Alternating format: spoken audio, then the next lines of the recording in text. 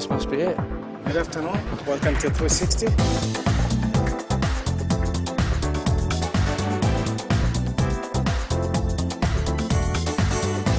So is this a regular hangout for you guys? As far as like sunset drinks goes, this is one of the best spots in the country.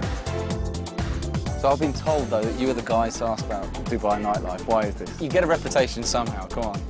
Dish the dirt. But we look so innocent.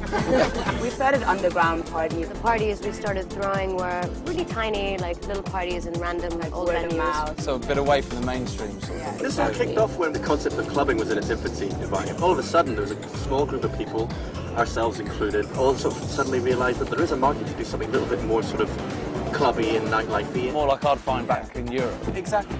We're all big fans of promoting undiscovered talent from the region as well. Yeah. Musicians and DJs, we sort of tap into all that. Now we just organise parties wherever we can.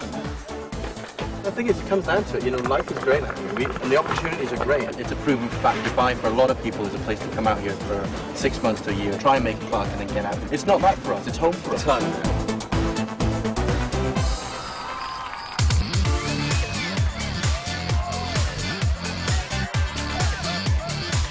What is this you've ordered? Flaming Lamborghini. Flaming Lamborghini. You've got to be kidding. It's like initiation. An initiation. Oh my Lord.